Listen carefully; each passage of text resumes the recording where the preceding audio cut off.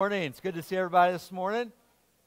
I apologize for being a minute or two late here. I was talking like the rest of you guys were and looked down at my watch and realized, oh, I got to start service here. So it's good to see everybody this morning, and just want to say a warm welcome. If you are especially a first-time guest or visitor, maybe it's been a long time, we want to say just how glad we are that you've come to join us for worship together, and we would love to connect with you. Love to get to know you a little bit better, and hopefully on your way in you received a little a bulletin with a little tear-off sheet inside of that. You can fill that out. You can drop it in one of the offering boxes at the doors, and we have a gift that we'd like to give to you if you would do that. But you are an honored guest, and we appreciate you being here. And as well, for those tuning in by way of live stream, we're always excited to hear about those who are part of our services that way, and so thank you for joining us. Just real quick, a couple quick updates before we'll start into worship. A couple announcements I wanted to highlight. Again, we've got coming up in just a couple weeks some baby and child dedications. And if you would like to have a baby or child dedicated, and that's really, that's moms and dads acknowledging this child is a gift from the Lord, and we are committing to raise them for the Lord. And doing that before the church family. But if you'd like to do that, you can contact the church office during the week hours, and they will get you the information you need.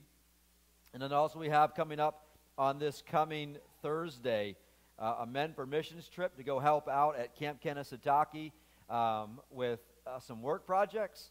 And we're looking forward to getting down there and giving them a hand. For those that are going down on Thursday, there's going to be a group that's going to meet here at 7:30 in the morning and then head over and then get started working as soon as we get down there.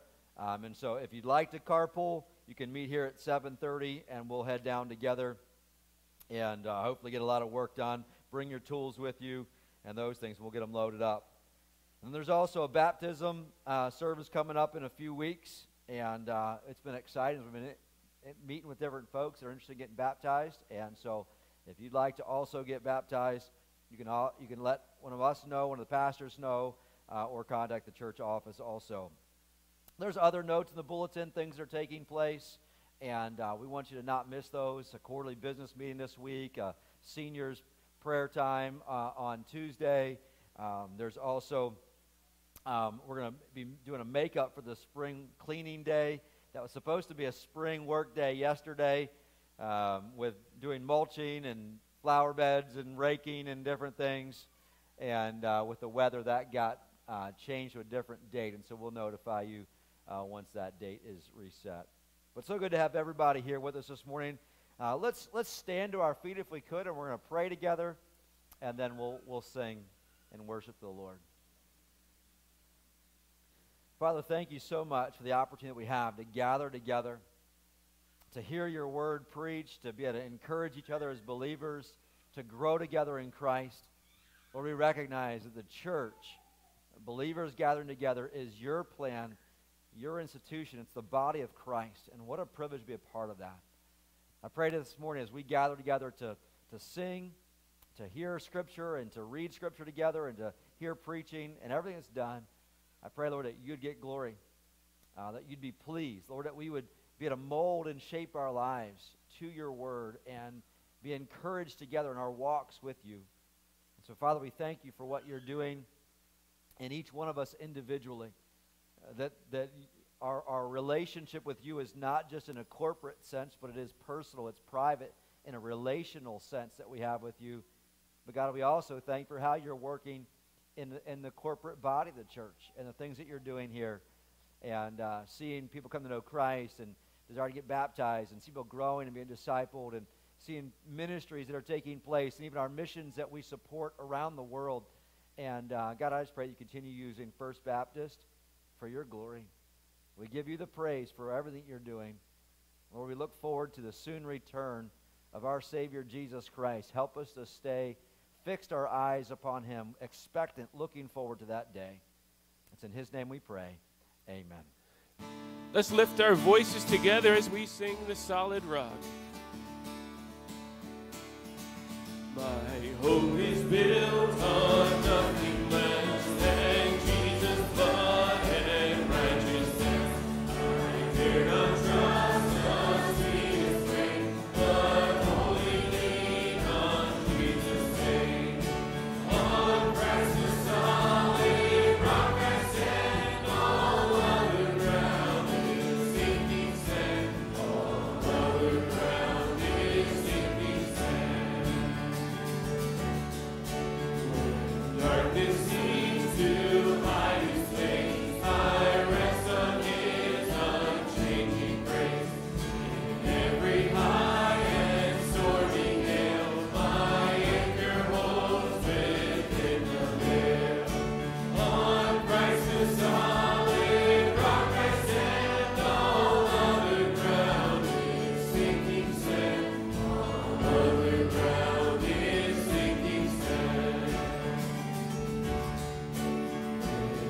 Shall come with trumpet sound. Oh, may I then in him be found. Sing his righteousness alone. All blessed stand before the throne. On Christ the solid rock I stand. All other ground is sinking sand. All other ground is sinking sand. We won't fear the battle, we won't fear the night. We will walk the valley with you by our side. You will go before us, you will lead the way. Christ, you are our refuge, only you can save. Sing with joy now, our God is for us. The Father's love is a strong and mighty fortress. Raise your voice now. The love is greater. Who can stand against us if our God is for us? And even when I stumble, even when I fall, even when I turn back, still your love is sure. You will not abandon, you will not forsake. You will lead me onward with never-ending grace. Sing with joy now, our God is for us. The Father's love is a strong and mighty fortress. Raise your voice now, no love is greater. Who can stand against us if our God is for us? Neither height nor depth can separate us. Hell and death will not defeat us. He who gave his Son to free us holds me in his love. Neither height nor depth can separate us. Hell and death will not defeat us. He who gave his Son to free us holds me in his love. Sing with joy now, our God is for us. The Father's love is a strong and mighty fortress. Raise your voice now, no love is greater. Who can stand against us if our God is for us? Who can stand against us if our God is for us? All right, you may be seated.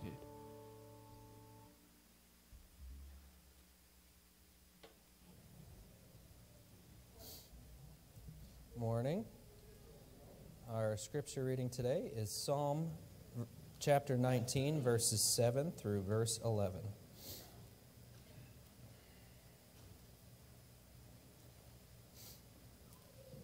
The law of the Lord is perfect, converting the soul. The testimony of the Lord is sure, making wise the simple. The statutes of the Lord are right, rejoicing the heart. The commandment of the Lord is pure, enlightening the eyes. The fear of the Lord is clean, enduring forever. And the judgments of the Lord are true and righteous altogether. More to be desired are they than gold, yes, than much fine gold, sweeter also than honey and the honeycomb. Moreover, by them your servant is warned, and in keeping them there is great reward. Let's pray. Heavenly Father, we thank you for your word. Lord, that we can discern right from wrong from the words that you've given to us in your word. Lord, we pray as we go through your word and read your scriptures that we would use it each and every day in our lives. Lord, that we would look for opportunities around us and in the people that you put in our lives, that we would use those opportunities to witness, to further your kingdom. Lord, we take this time also to think of those who are hurting in our church. Lord, those who are recovering from surgeries, who are sick, Lord, who are going through different struggles. Lord, you know where they're at, and you are the ultimate healer. And we pray that you would heal them in the ways that they need, and just reach into their lives, Lord, and let them know that you're there, that any trouble we have, we can lay at your feet, and that we can look to you for all the things that that befall us in our daily lives. Lord, I pray for the message today, that it would be encouraging, and Lord, that we would use the words brought to us by our pastor to strengthen our hearts and to love you more, that it would strengthen our love for you, and we would use it in our daily lives. And I pray this, Lord, in Jesus' name. Amen. Let's stand together as we sing This Is My Father's Word.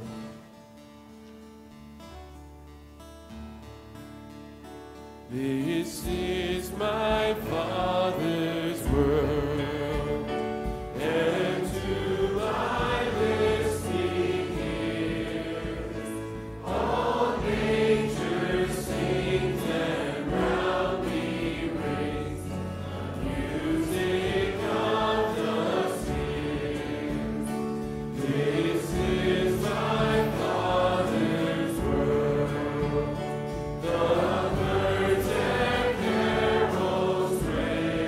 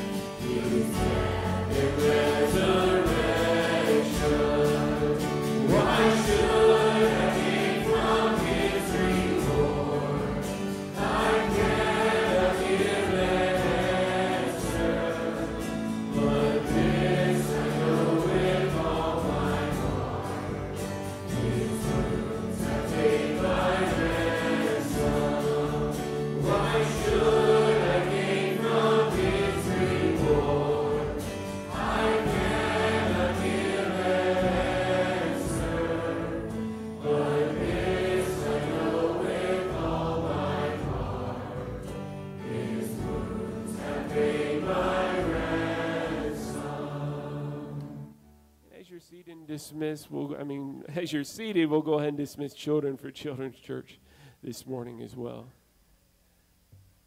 Thanks for the clarification on that. I thought he was dismissing you all before I got to preach. And I was, whoa. Let's slow this horse down.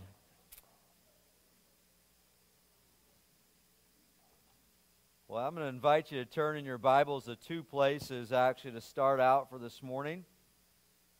If you want to turn to 2 Timothy chapter 3, verses 14 to 17, and then also to 1 Thessalonians 2, verse 13. And we're going to be looking at those in just a couple minutes. We finished up just a few weeks ago our study through the epistles of John, and generally what we've been doing the last few years is before we start the next book study of the Bible, is to pause and consider a doctrine together. And that way we are periodically, over time, studying doctrines together, understanding and looking into Scripture, what it teaches on these different aspects. And so today, and for this week and next week, we're going to pause and consider the doctrine of the Bible. It's known as Bibliology. What should we be thinking about when we think about the Bible? Can we trust it? Can we know it is true? And I want to attempt to answer that question of, is the Bible a book that I can completely trust and that is authority for my life? And so we'll be looking at that. This week will be a little bit more of a more declaration of what do we believe about this.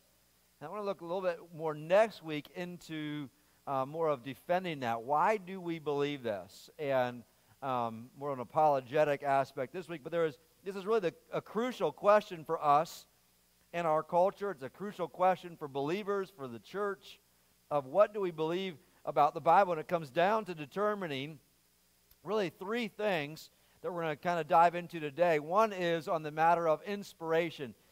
Did the Bible come to us from God? Is that from Him? And then it comes down to is what He spoke accurate? Can I trust it? Can I trust what the Bible says? And that would be the inerrancy of Scripture. And then lastly, if it is His Word, is it authoritative for my life? Does it have the right to direct my life, and that I should mold myself after what the Bible teaches?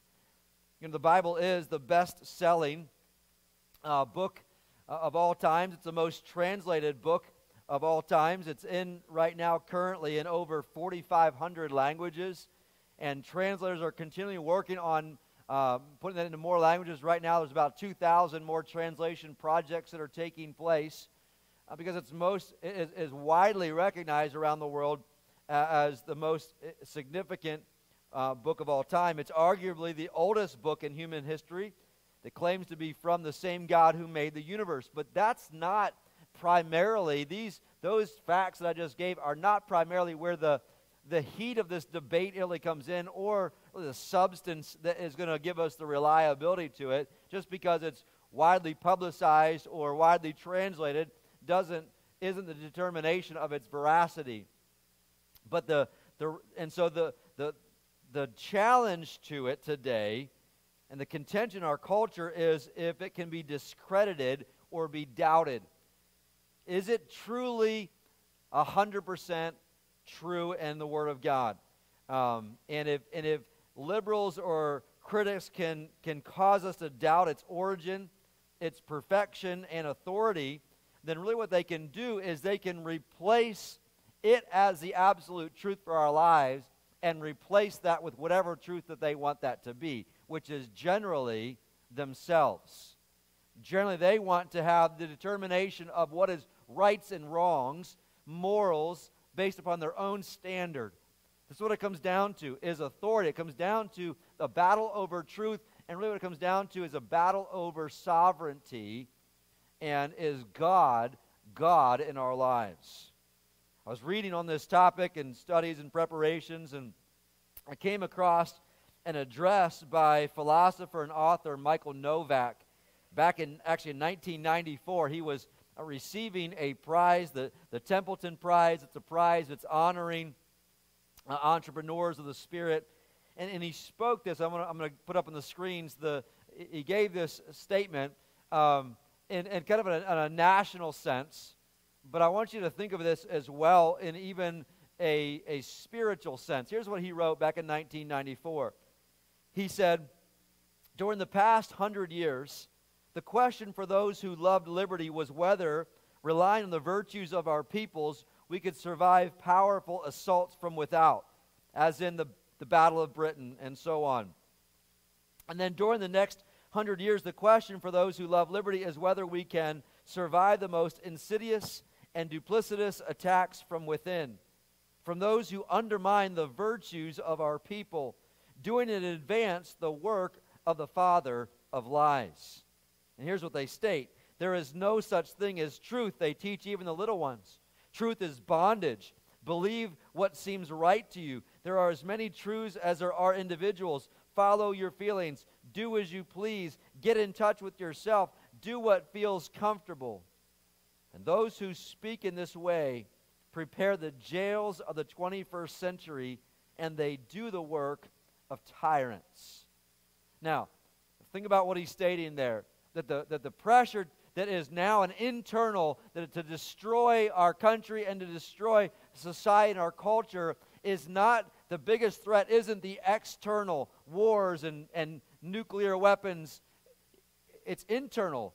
That if the virtues of this country can withstand the internal toil and struggle, and the battle is from the father of lies questioning truth, and whether it's not just do as you please. All truth is relative.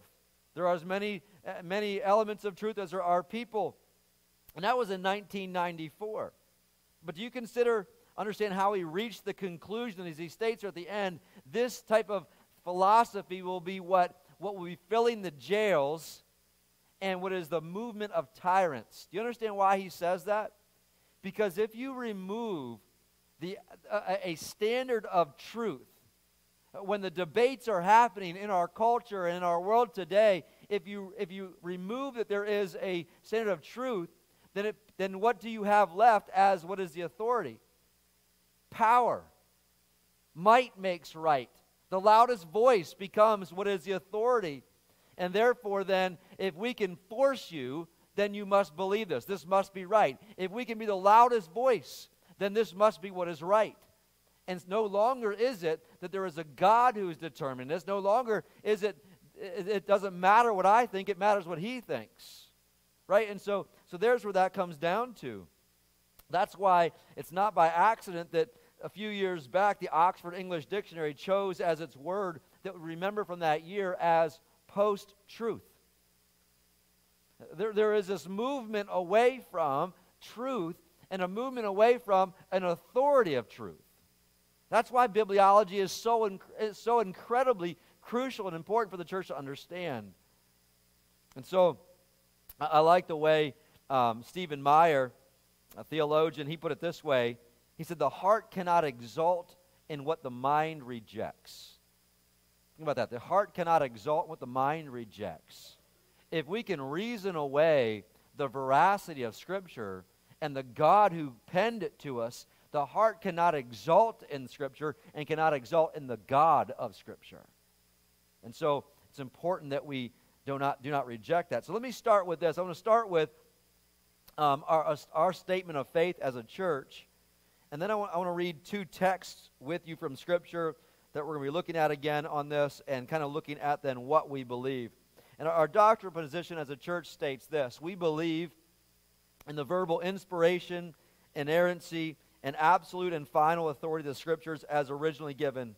We believe God has preserved His Word through all generations and that His Word remains pure and inerrant yet today in those 66 books of the Old and New Testament, and that they are the completed revelation of God for us today.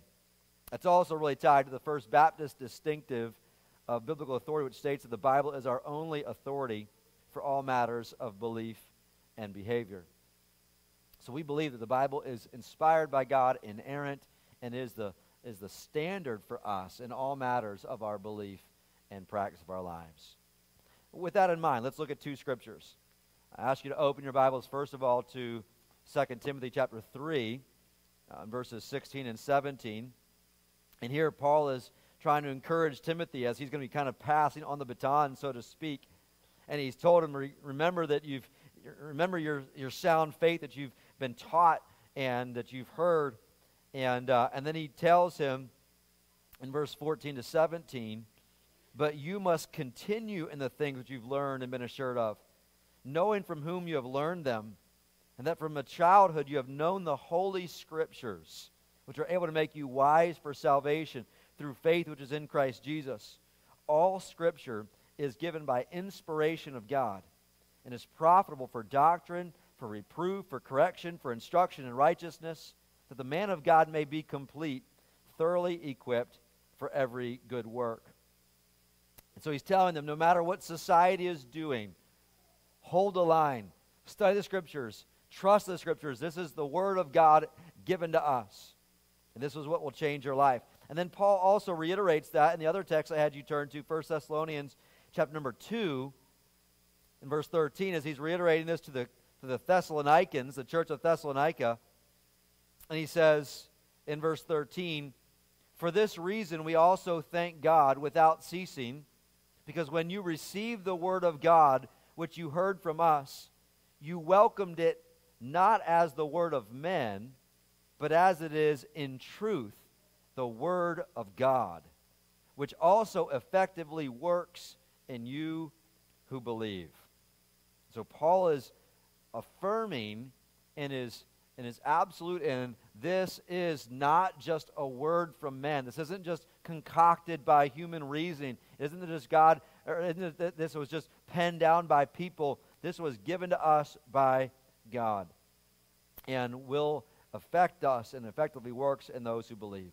And so what I want to do is kind of lay down this morning some thoughts with you on this, three basic and critical beliefs that we need to start with. And there'll be a little bit of reasoning in this.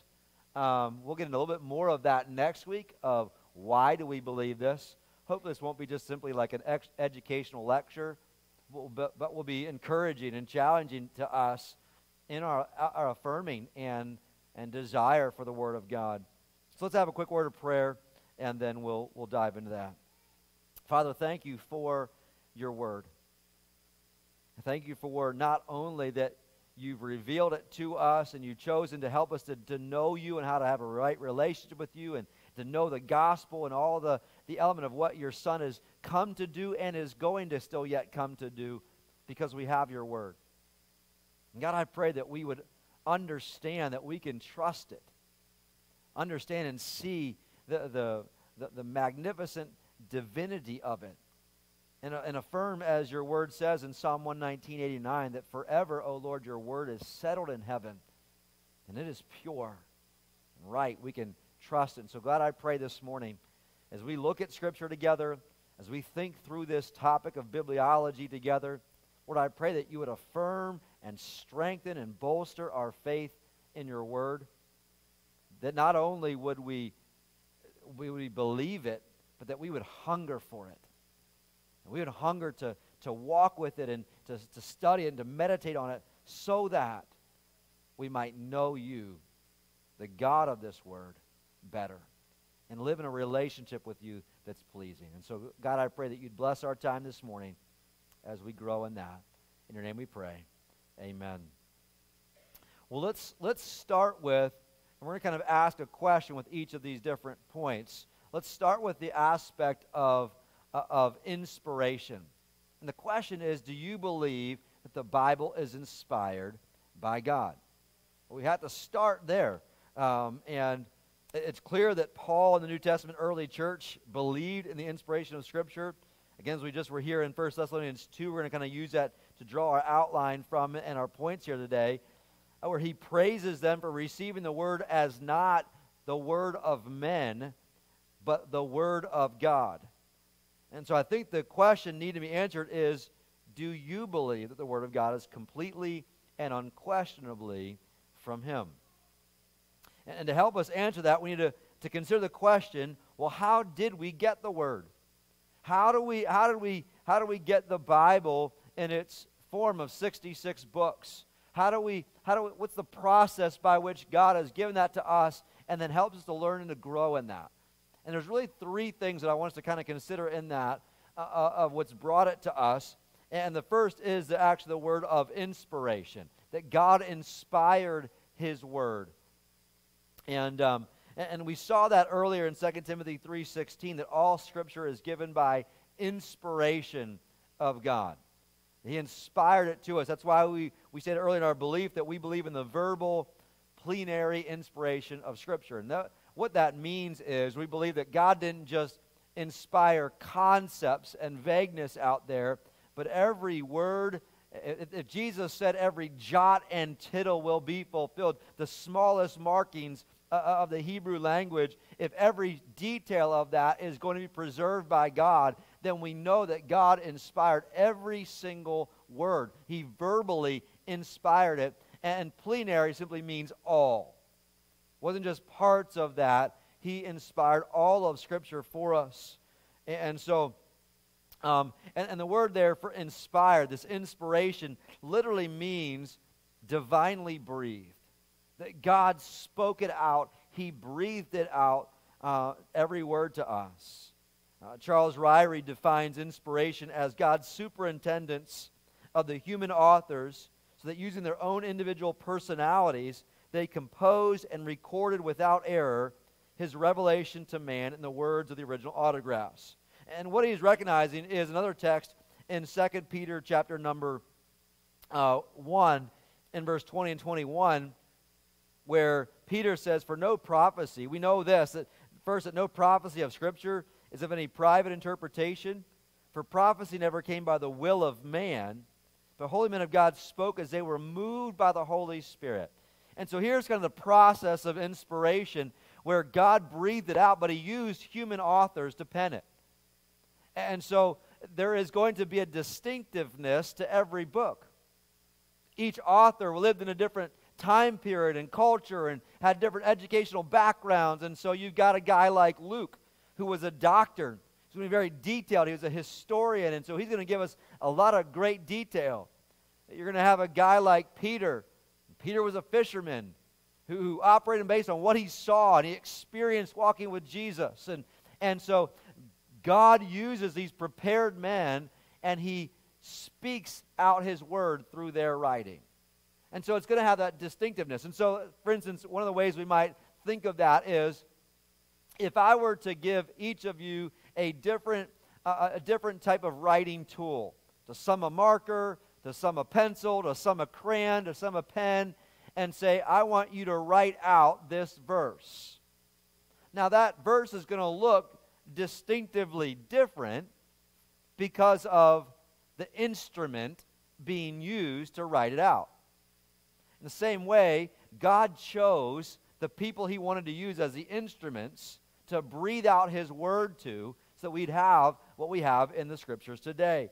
And when it says there, they were moved by the Holy Spirit, it means that they were influenced and borne along, carried along to write exactly what God wanted them to write.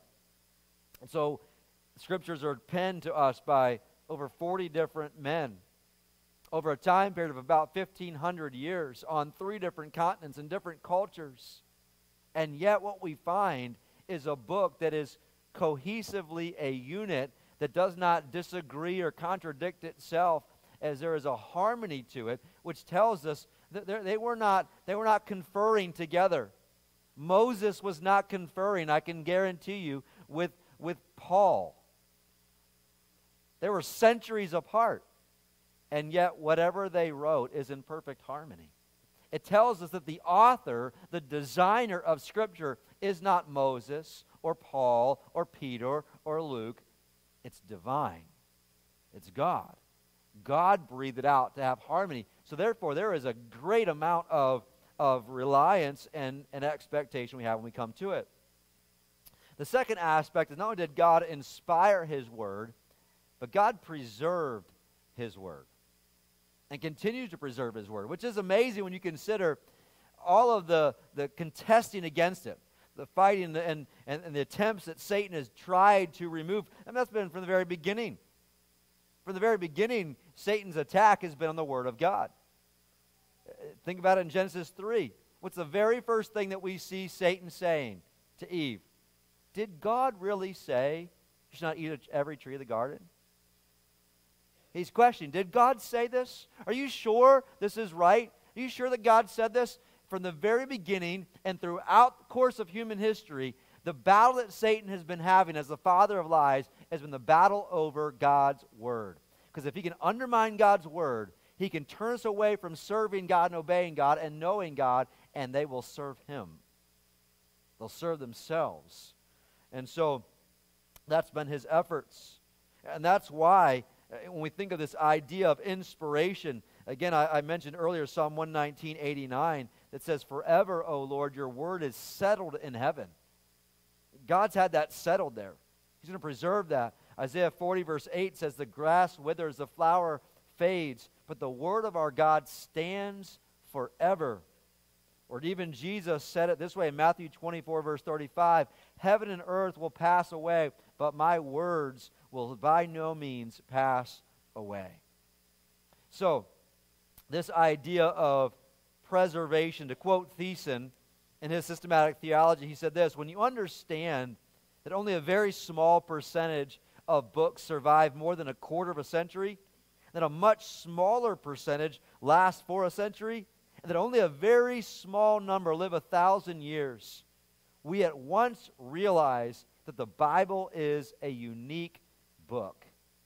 God has preserved it throughout millennia for us to have. And God anticipated the battle would rage and continues to rage over his word.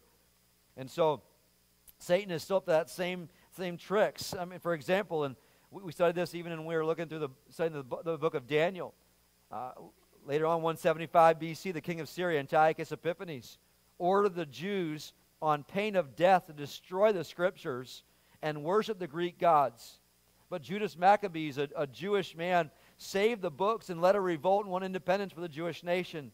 Another is the Roman Emperor Diocletian's order in 303 AD that he was going to kill as many Christians and destroy other Bibles as possible to return them back away from Christianity to worshiping the Greek gods. And he thought by the amount of people he had killed, by the amount of Bibles and scriptures that he had destroyed, he thought he had eradicated Christianity and removed the scriptures, to the point that he actually had a medallion made to symbolize it. And he wrote this on the medallion.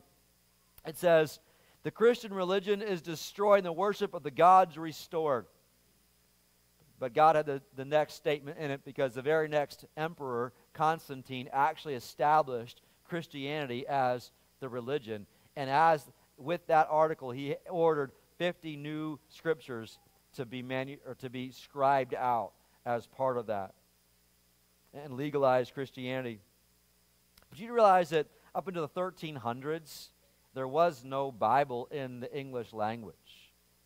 Up until that point, the state church maintained the Bible in the Latin, which was not the common man's tongue. And so to understand it, you could not read a Bible for yourself. You'd have to go to church, and they would tell you what to think, tell you how to interpret this, because you couldn't read it. Well, there became a man by the name of John Wycliffe, who had a desire to get the Word of God into the common everyday man's tongue, so you could have a Bible to read, to study for yourself. He began to make manuscript copies of the scriptures into English, but he was translating them at that point from the Latin, which wasn't the best translation possible, but that's what he had available. He began to translate them and make copies of scriptures and to get them out to the common man's people, and he had assistants that would work with him to do this. It so angered the state church that they took Wycliffe and had him killed for that. In fact, they were so angered that 44 years after Wycliffe's death, the Pope ordered his bones to be dug up, burned, and spread on the river as a means of saying, don't distribute the scriptures, which is astounding when you think of that. One of his followers, John Huss, that was one of the men who helped in the transcribing and distributing the scriptures, he continued that on after John Wycliffe. and was later taken and captured and was burned at the stake in 1415, and they used Wycliffe's manuscripts to actually light the fire, to start the burning of the fire, to burn John Huss at the stake. All because there was a desire to get the Word of God out so that people could read it. And God knew this was going to be a battle throughout the centuries and throughout the millennia. In the 1400s, it seemed like the tide was turning in a good direction. You have a man by the name of Johann Gutenberg who developed the first movable print press, a mechanical press, which the first book that he ever printed on the press was the Bible. And it seemed like things were turning. There was a regathering of the original manuscripts and going back to the original Hebrew and the Greek and a collecting of those and then translating those, and the process was going well. And then in the 1500s, they faced another really difficult emperor by the name of Mary. She was known as Bloody Mary. And during her short 5.5 years, she executed hundreds and thousands of believers, of Christians, trying to remove the removal of Scripture, and burned and many, many copies of Scripture in that process. But all through this, God promised that His Word was settled in heaven. He promised that He would preserve it for us. All throughout those years and all the different emperors and all the different societies and all that process, God even raised up in His people, the Jewish people, a great reverence for the Word of God, that they were so meticulous and so careful that they would take such precautions, even as they would go to transcribe and copy out the Hebrew, that they would go and actually bathe themselves before they would write the name of God. And they would then come back and would write it out, and then if they came to it again, they would go and bathe themselves again, because they recognized the reverence of Scripture, and God established that in His people, and they would collect it and preserve it very carefully. I discovered the Dead Sea Scrolls in 1947 confirmed the veracity of those Scriptures that went back into pre-Christ era, and those Scriptures actually reveal the veracity and the accuracy of the Old Testament Scriptures. And so, in fact, sometimes people say, well, is there really enough manuscript evidence to actually even say we should trust the Bible? I wanted to consider this graph here. The New Testament writings. And think of the time period from which the New Testament was written and the earliest manuscripts that we have, that the manuscripts are only 30 to 150 years from the time. So we have eyewitnesses that are transcribing. We actually have the Scriptures from that period.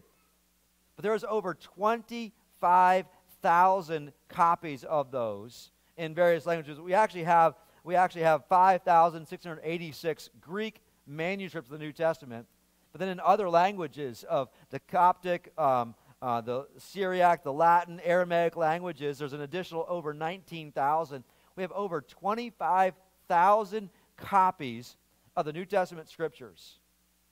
Think about, does anybody ever question whether Homer's Iliad is accurate? Written in 800 BC, the earliest manuscripts, 400 years later, we have 1,700 of those. Or Aristotle's writings. Anybody question whether Aristotle wrote these writings? And the time gap is 1,200 years later. We're talking about copies of these things that the closest date to them is 1,200 years later. And we've got 1,000 of those. And nobody questions Aristotle. Demosthenes, Caesar's Gallic Wars, 1,000-year span. We have 250 of those. And yet we've got over 25,000 copies of the New Testament. That tells us that God is going to preserve His Word for us. And we can trust it, we can know it, and stand upon that. And so God breathed out, in addition to the 25,000 copies, not to mention there's an additional over 86,000 quotations from early church fathers, from historical documents of the Scriptures, as they would quote Scriptures in the modern, in their normal converses and in their normal writings. What it tells us, this is validated and been preserved. So God breathed out His Word, and He inspired it, and then He guaranteed it would be available for every generation. They might know God, that they would know Him through His Word, and be able to have a relationship, that they would know the gospel That the gospel would continue to be going forward because God mandated he was going to protect his word. That Jesus Christ came and died on the cross for our sins. So God inspired his word, he preserves his word, but then thirdly, he illuminates his word. The third process is getting the word of God to men, the process known as illumination, where God helps to understand this. He helps us to understand what he's saying so that we could know who he is. And this is the process by which God uses the inspired written record of his revelation to speak to the hearts of individual people. This is when the Holy Spirit causes the light to come on in human hearts. The Bible says that the Holy Spirit would guide us into truth, and your word is truth, that he helps us to understand it, to know it. So it's not just reading letters on a page. It's not just reading sentences and be like, I have no idea who God is. I have no idea what this book says. God says, I'm going to give you my Spirit who's going to help you to understand this. You know what that tells us? God wants us to know him. We have a God who not only speaks it onto existence and created and fashioned you, but he wants you to know him. He wants you to know what's best for your life. He has a purpose for your life. He wants you to know how to live your life in a way that's pleasing to him and a way that will be purposeful and intentional. And so, thus, the process of God inspiring his word is completed in the fact that he inspired it, he preserves it, and he illuminates it to us. Now, again, I hope you're not all getting bored by this more of like an educational lecture this morning. We're going to get into more of the whys and get more of the nuts and bolts of that next week, a little more of an apologetic aspect and see some evidence. But it's important we lay down what does the Bible tell us and what does it expect us to believe. And then we'll look at how we can look at internal and external evidences for that as we go forward. And that, by the way, let me just say a word to parents. We need to be allowing our children to ask the questions. They're going to wonder why they believe certain things. We need to be able to look at what evidence is there for these things. Why do we believe these things? And so it needs to be that they're able to grow in those things and learn those things in their home where they're being taught the scriptures and thinking through, well, why do we believe this or that? And be able to ask the questions, because I guarantee when they leave your home and go off to college or go off to business, even whether that's a secular college or Christian college, it's going to be contested. And we need to know, why do we believe what we believe? Why do we practice like this? Why do we live like this? And so we want to encourage that. This isn't just a blindly, well, this is the church's doctrinal statement, we just believe it because they say it. No. We want to encourage our young people and encourage each other to know why we believe what we believe. And so, again, we'll get into that a little bit more again next week. So, first question, though, is do you believe the Bible is inspired by God? The next question is in relating to inerrancy. Do you believe the Bible is without error? And I would say this is probably where the heat of a lot of this is taking place as well in our society. But going back to our text in 1 Thessalonians chapter 2, notice he says in verse 13, Paul recognizes that the word is not from men. He praises them, that you welcomed it not as the word from men, but as it is in truth, the word of God. It's truth because it's the word of God. And so it is without error. And so here at First Baptist, we attest to believe that this is inerrant. And that word simply means it is absent of error. That it's going to be accurate in every instance. It's perfect. Sometimes we'll even use the term infallible. And there's a difference. Inerrancy means that it is completely 100% perfect in every way. Infallible means it's incapable of ever being wrong. And so therefore, even prophecy is incapable of being inaccurate, and it'll always be truth. The Scriptures are in every sense perfect, and that they are a perfect revelation of the mind of God to man. So why do we believe this? Why do we believe that the Bible is without error? Why does Paul believe that? Why does he teach that and praise the Thessalonians for that? Well, it's really a simple syllogism, if you think about it, a simple thought process. That if we believe in inspiration, that 2 Timothy 3:16, that God inspired out his words to us. And if we believe that God is sovereign and perfect and all-knowing and without error, he is perfectly holy in every aspect, then therefore what he inspires out, breathes out, must also be 100% perfect and without error, or else he's no longer God. And so if someone contests and says, well, I don't believe the Bible is accurate or is without error, then you're actually debating whether or not God is perfect and holy. And so there's the kind of the process of thinking in that. And so I appreciate what Phil Fernandez, the founder and president of the Institute of Biblical Defense, he said the basis of our evangelical faith is an inerrant Bible grounded in real history. Once evangelicals begin to deny inerrancy and remove biblical miracles from space-time history, reducing them to mere metaphors, then these interpreters cease to be evangelical. You can no longer really call yourself an evangelical Christian when you deny those things. So God has continually reiterated this truth in verses like Proverbs 30, verse 5, that every word of God is pure. He says it this way in Psalm 19. We read this earlier in our scripture reading, that the law of the Lord is perfect, converting the soul.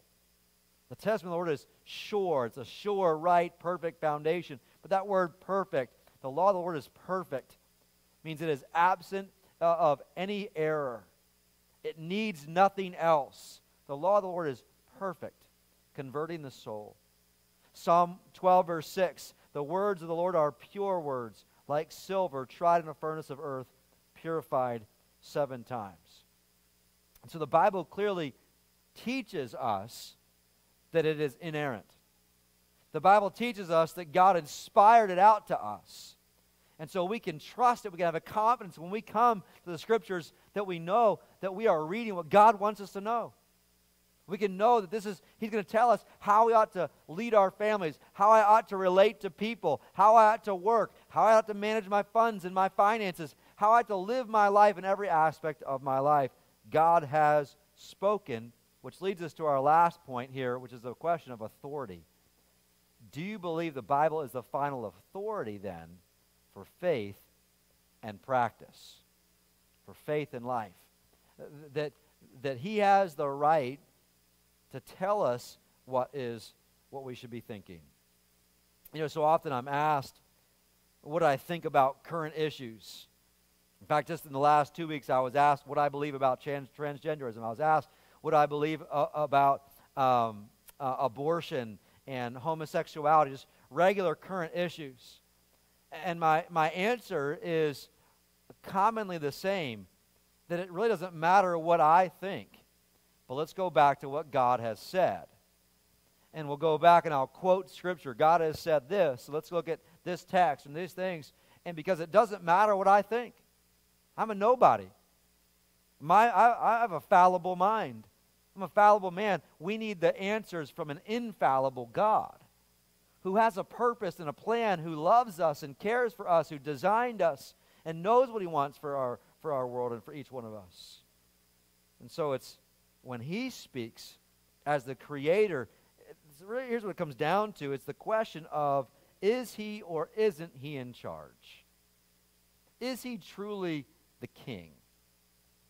What I preached on for Easter, Psalm 24, the earth is the Lord's and all its fullness, the world and those who dwell therein. Is it really His? Do we believe it?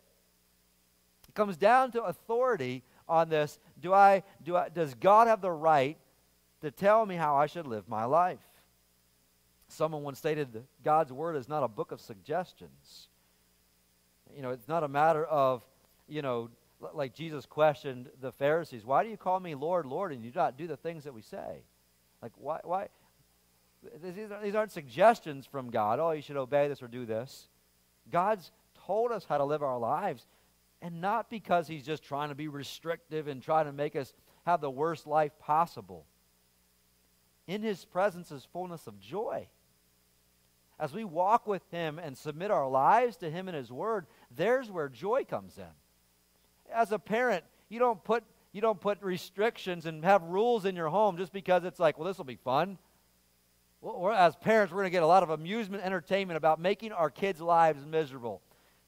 Kids, I'm telling you, they don't do that. You may think that they do, but they're not. It's not entertaining them to make your lives miserable. They do it. There's rules, there's guidelines, because within those boundaries is the greatest place of peace and protection and joy. And it's for your good. And it's the exact same way that God does with us. He says, I didn't write my word and give you the standards for life and practice just to be restrictive. I want what's best for you. I want where you're going to have the greatest joy and you'll please me. And so, G. Campbell Morgan put it this way. He said, there is one sure and infallible guide to truth, and therefore one and only one corrective for error, and that is the Word of God. So linked really to this idea of authority is another concept that kind of links to this called sufficiency. Is the Scripture sufficient? The idea of sufficiency is that the Word of God is everything we need in order to know God, to walk with Him, and to please Him. The Bible is sufficient to give us that standard of life. Notice what even Paul adds in our text here in 1 Thessalonians 2. Notice how he finishes out verse 13, where he says, the Word of God, which also effectively works in you who believe.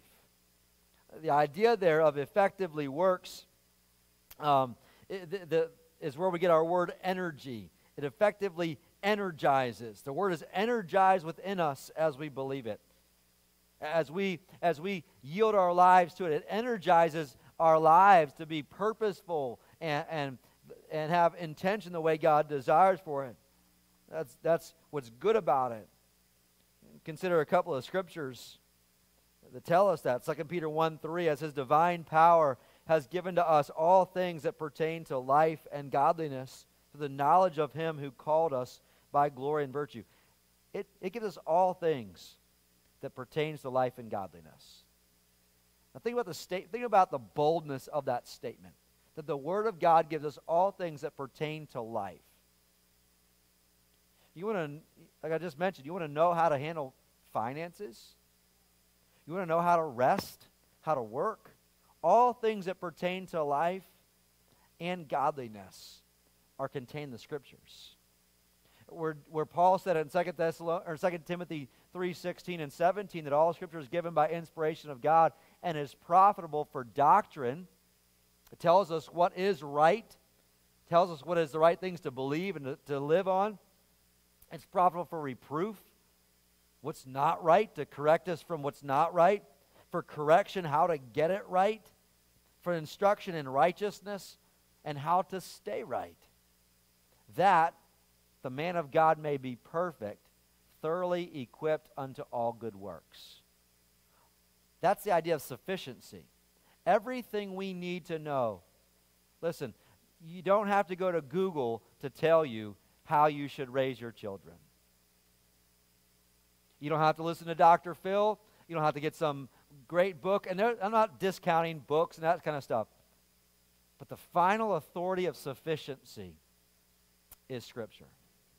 Now, I'm thankful for people who take Scripture and help us lay out on ideas like parenting or on ideas on how to have a husband and wife relationship or any of those things. But if they don't take Scripture and teach you from Scripture, then it's pointless. We need to know, what does God say about these things? That's why Jesus says in Matthew 8:31, if you abide in my word, you're my disciples indeed, and you shall know the truth, and the truth will set you free. Continue in the Word, he says. Be a student of the Word. Trust it because it's inspired by God. Trust it because it's inerrant. Trust it because He's preserved it. And trust it because it's authoritative and sufficient for your life. Do you remember back in 2014, Ken Ham, the director of Answers in Genesis, did a debate at the Creation Museum with Bill Nye, the science guy. And primarily that debate was over the issue of evolution and versus creation, and they were debating back and forth. But at one point during that debate where Ken Ham and Bill Nye were going back and forth, and Bill Nye was basically questioning a source of truth, Ken Ham said this: there is a book. And that became kind of a statement that got drawn out in a lot of the post-debate articles, was a highlight. There is a book. There is a book. Bill Nye, you may have all these things. And by the way, the book is scientific. The book is credible scientifically. We don't have to say, well, I have to choose between science and the Bible. There is a book who speaks scientifically. There is a book that speaks historically. There is a book that speaks archaeologically. There is a book. And God has given it to us to tell us how to live our lives. There is a book. And so in a society that is questioning where to look for truth, in a society that's questioning that we actually have truth, there is a book. It's a book that's given to us from God. We believe there is a God. He has spoken and He has not stuttered. There is a book. That's what this is about. I've got an authority for my life. I've got a resource for my life. I can know the God who created all things. He's given it to us in His book. And so hopefully as we think about this idea, this concept of bibliology, it's not just, academic. There is an academic aspect of this. I realize that. But hopefully it's inspiring. There is a book that God has given us to know Him. There's a book that He's given us to know how to live our lives in the way that would be most pleasing for Him, that tells me there's purpose for my life. And I look forward to His soon coming return, that if I live according to this book, that my life will have been worth something. That I'll be rewarded, and that there's a purpose I stand before Him someday. That I've got hope because of this book and what it teaches me. Let's pray. Father, thank You for Your word. And I pray as we just think through just some of this concept of bibliology today, I pray that we'd be encouraged by that. But God, I pray as well that we would be motivated to dig into it, to be like the Bereans in the book of Acts that studied the Scriptures daily to see if these things were so. They would study it and apply it to their lives, that we would not just be students of the Word and hearers of the Word, that we'd be doers of the Word and apply it to our lives, because we trust that You have breathed it out. It's inerrant. You've preserved it through the millennia, and it is authoritative for our lives. And so, God, thank You for Your word. And I pray that we would trust it and love it and apply it. It's Your name we pray. Amen. Well, I've asked the musicians to not come up just yet sorry, maybe you didn't get the memo.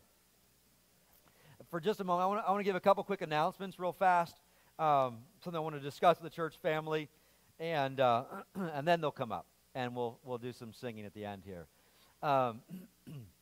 Just to kind of relay some things that the elders and leadership have been talking through, and we've been praying over and considering some specific needs within the church family. As the church continues to grow, and as we're dealing with different situations, how to move forward, and some of the specific needs that we've recognized that we've been praying about, and is nursery space. We're thankful for the amount of young people and kids and babies that are being born, but we're limited on nursery space, and there are times when just in a small room where the toddlers are at, there is 17 to 20 toddlers on around, and so that's becoming a crowded space. We also have been praying there with the aspect of a growing church body. We want to maintain relationships. The church isn't just a place that you go to, it's a people that you are engaged with. And that means that we do life together. That means we know each other. We bear one another's burdens. We rejoice when one member rejoices, 1 Corinthians teaches us. And we weep when one member weeps. And there's got to be that relational aspect. And so we've been praying about how do we, as we continue to grow, maintain that and grow that. Another thing we've recognized is that some of our space, even in the foyer, is just so tight and limited. When you go to get your coat and then you feel like, man, I'm working through, get my coat, and then got to try to get out of the way, it doesn't help us with trying to have time and space to get to know each other, to fellowship together. So those are some of the things we've been praying about and thinking about and discussing. And with that, there's two things that we are in the process of. And we want to announce them to you and have you be praying along with us. And one is regarding some building plans. We are working on some plans. We're not presenting to you today the plans, but we're working on some plans to move the building around in different places. And I'm going to describe a little bit to you for a moment here what we're looking to do. One of the things as well that we've heard a lot of times from moms and dads is that the nurseries seem a long way away, and if you're new, it's a little bit of a maze through the building. And so one of the things that we're looking to do is to take this upstairs educational wing that's going to become a children's wing. And it's going to have a nursing mother's room. It's going to have bathrooms there for toddlers. It's going to have the infants and toddlers and also our children's church rooms. So everything from infants up to third grade will be up here. It's going to be a locked down, an ability to lock that whole wing down for security purposes. It'll give a place where parents are close by and have that up here in an easier location for moms and dads. And it allows us a lot more space, which we didn't have in our current nursery area. With that as well, we would like to then move our current offices down to the nursery space. I don't need a big office, and we can fit into there, and we'll make an office suite in that current nursery space, and we'll use that there. And then in addition, we want to then open up the foyer and the flow of traffic to that children's area by removing some of the walls into the main office now and out to the back hallway, and make that area and the library area all part of the foyer. And open that all up, move traffic through to have coffee up here, have seating areas for people to build those relationships.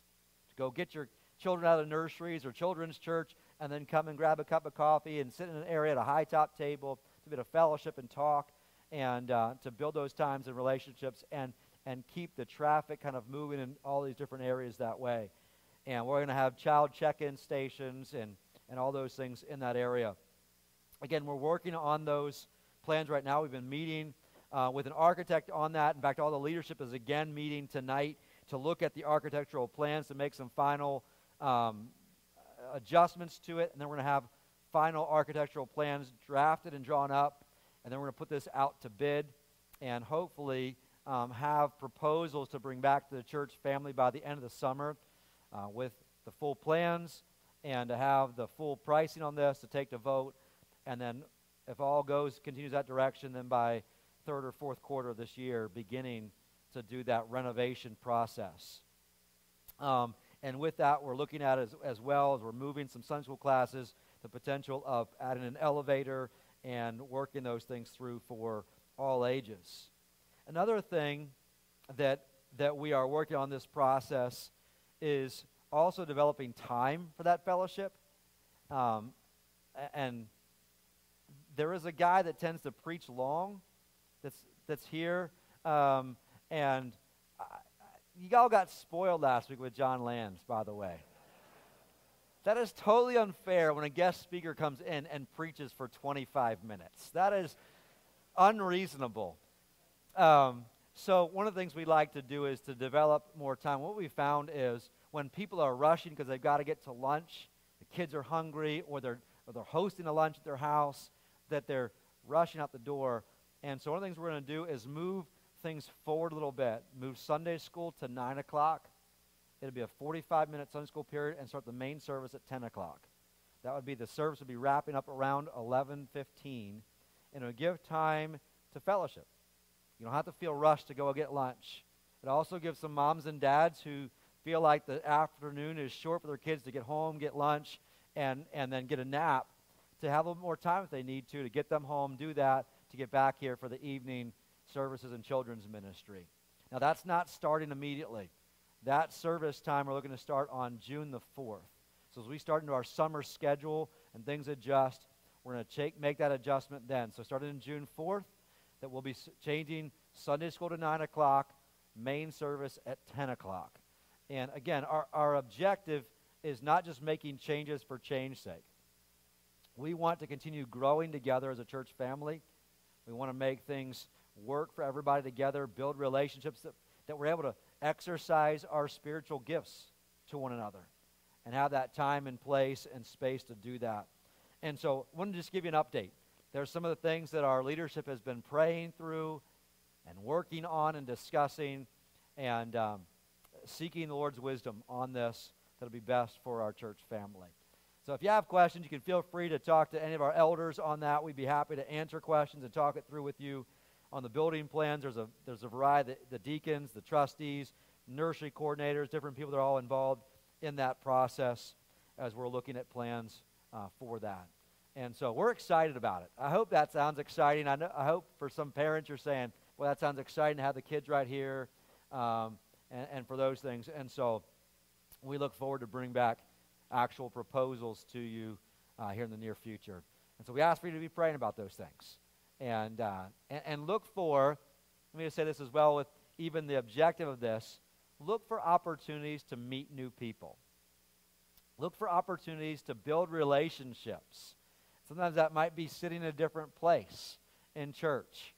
Might be trying to find somebody to say, hey, how are you doing? How can we talk? Or can we spend a little bit of time to talk? Being intentional in those relational aspects of church family. So that's what I'm going to bring before you. So now I'm going to ask the musicians to come on up, and we'll close out in some song. And again, if you have any questions, feel free to ask us on those. We'd be happy to talk those through. And we remind you to be back tonight for our evening services. And looking forward to being together as we continue to serve and worship the Lord together. Let's stand to our feet as we sing a closing song and get dismissed. Let's sing together, Holy, Holy, Holy. Holy, holy, holy.